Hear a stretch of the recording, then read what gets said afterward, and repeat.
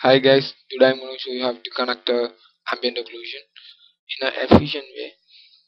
I have seen a lot of guys doing the merge node, but I don't think it's a efficient way because we don't have the control. We don't get any control of our ambient occlusion.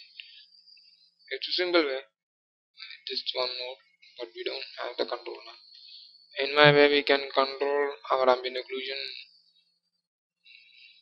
First, we have to select our ambient occlusion and put the invert node. We just want our black areas only. We get black areas to white, and put a shuffle node to get this as a alpha channel and select the right channel only.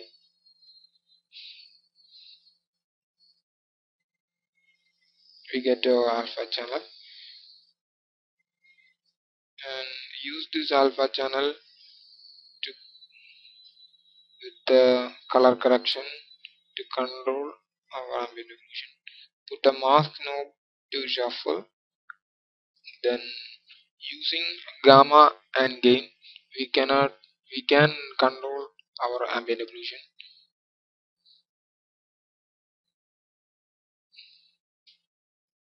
See, if we change the gain color to green, it will look like a color bleeding pass with the random.